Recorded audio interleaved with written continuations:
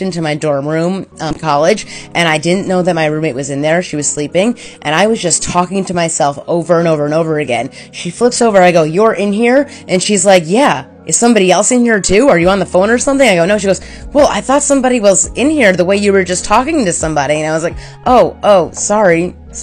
Because I used to really talk out loud a lot, but I don't talk out loud as much anymore because I noticed that other people notice it, and I somehow muscle memoried myself into making it so I don't talk out loud. But really, it's a big challenge to try not to talk out loud. But I don't always hear the voices as much as I used to because I'm so much medicated that they're very subdued. And if I do hear voices, they're not angry, horrible, mean, terrible voices like I used to hear. They're more just like, this is going through the day, or just yelling my name, or just like screaming something, and it's okay. What's bad is the delusions. The delusions still come and they get me sometimes.